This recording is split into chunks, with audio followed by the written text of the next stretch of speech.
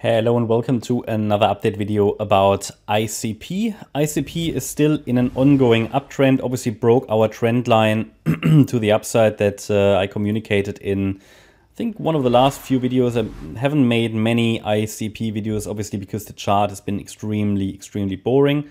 Caught in a downtrend, now we see a little bit of upside. Still way off key levels, to break, to indicate that we're getting back to, a sustainable uptrend. It's all about structure. That we want to see the basically the bullish structure, the 5 waves to the upside, the 3 waves down. Only then we can really give ICP high probabilities for a long-term uptrend, because we can really only analyze what we see. And the chart has been caught in a lifetime downtrend. And however, when we made these videos in recent weeks, months, we said, okay, we've got 5 waves down, so be ready for a potential wave 2 corrective rally at least into this region between 10.46 and 42.36. We now need to see if the price reacts anywhere here. I explained to you in the last video that we have to be a bit careful about this resistance area, because literally the only retracements I can measure, they start here at this high that was made in September 21 with the wave 1 to the downside. It's a 5 wave move down, right? And a corrective rally now. These are the key resistances. So for this wave pattern, this bearish count, we have 5 waves up, possibly 3 waves down. Key resistance would be $42.36, but it will not be invalidated, this wave count, really. So we can't really take it off the chart until we see a break above $87. That is the invalidation point, and also bullish breakout point. Yeah, but it's uncertain what this was. So it's tricky. Okay, so we can of course give it a chance to get into an uptrend. The local trend is up now, at least finally, even though not really. I mean, all it's doing at the moment is, well, the multi-hour charts are up, yeah. But all it's doing really is so far just putting in a higher high. What we want to see next is a higher low as well. Possibly even a retest of this descending trend line to confirm that there could be another rally. In the white count, that would be a C wave, or in the yellow count, it would be a 3rd wave, right? So now that it's showing some life, yeah, after it broke above that trend line here, that was basically the breakout point that we indicated, which should then send the price into this region, which happened.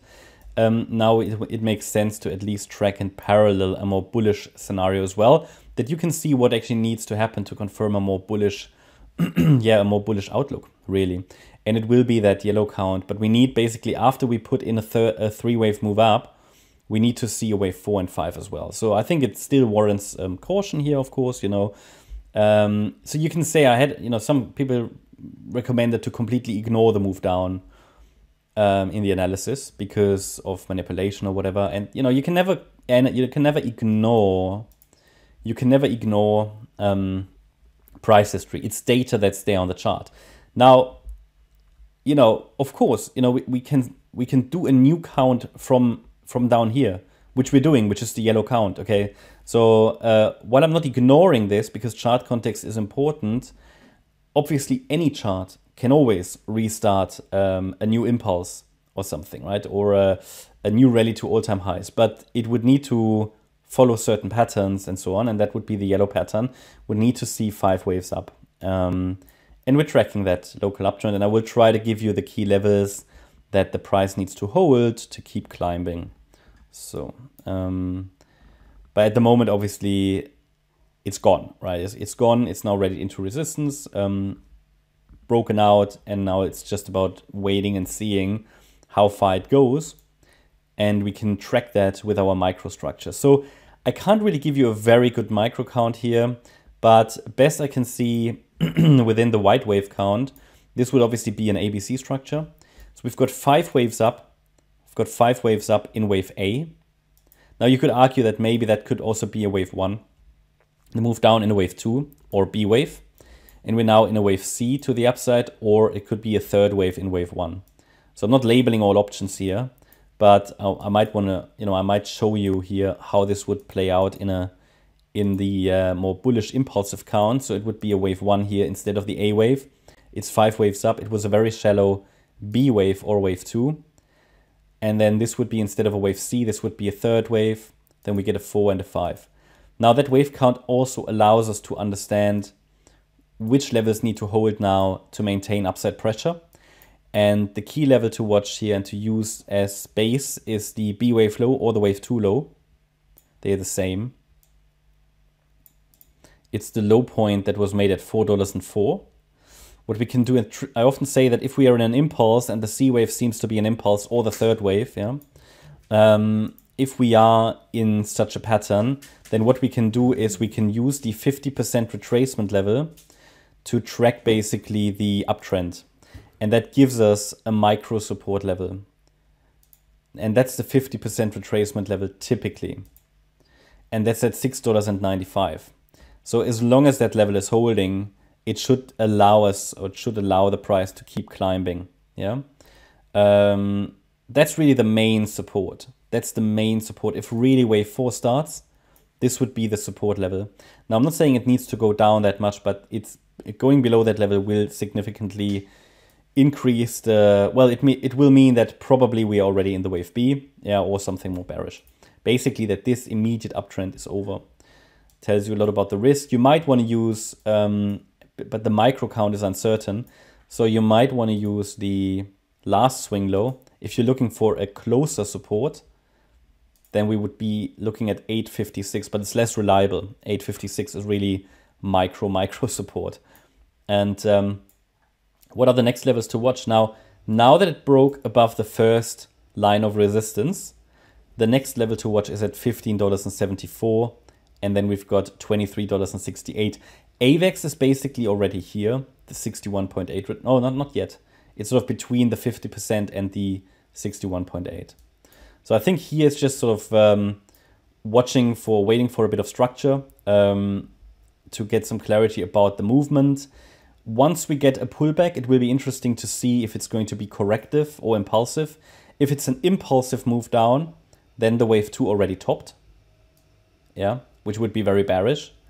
If it's a corrective pullback, it could set us up for a rally early in 2024 for the next move up in wave C or wave 3. Yeah, so these are the patterns to watch. Yeah, and what that means, if anybody traded that breakout, for example, remember a few weeks ago, talked about here this breakout point. So if anybody traded a breakout, I'm not a breakout trader, but if anybody did, it might be wise to just move up the stop loss at least. So don't let that trade turn into a loser. The long-term chart is highly uncertain. Yeah. So I just want to mention that. But besides, yeah, the short-term trend is still up. No sign of a top in place there. No sign of a top in place. Looking at some of the indicators, you see it's going through the roof here, the momentum. It's overbought now. I think it's the most overbought reading on the RSI on the daily. Now that typically indicates a strong trend, obviously, for example, in a third wave, yeah, or maybe even in a C wave, whereas then the C wave would be an impulse. So probably within that C wave, some kind of a third wave. But again, the micro count doesn't make much sense. It makes more sense to just simply track bullish support. So yeah, trend is up. So no bearish divergence. So until we see any divergence, I think it can, I mean, we would need to see some kind of a divergence to get a signal on the indicator that is coming down. We don't need a divergence though to come down, but for now there is nothing that would, let's say, be concerning. A lot of people say if something is overbought, it's bearish. It's actually just indicating a strong trend. Looking at the 4-day chart is the strongest reading as well, I guess, on all the time frames. So weekly, yep. So just overbought, but again, that doesn't mean it's bearish, as many people would say. It's rather just indicative of a strong trend. So, but we're watching these obviously for signals of bearish divergences. For now, nothing. Also short term, as we've seen, there is no signal that a top is forming here anywhere at the moment. This move up rather indicates maybe a triangle pattern, bullish pennant, that might lead to the next breakout here on the ICP chart. Yeah. So these can be pennants. So it might be a smaller degree wave 4 here, for example. That often happens. But yeah, support levels should be clear. Next resistances should be clear. Levels that need to be broken to indicate a more bullish trend long term should be clear as well. So you should have everything. Hopefully you liked the update. If you did, please hit the like button, leave a comment and subscribe. And if you really like the content, then please check out the channel membership. Thanks a lot for watching. Bye-bye.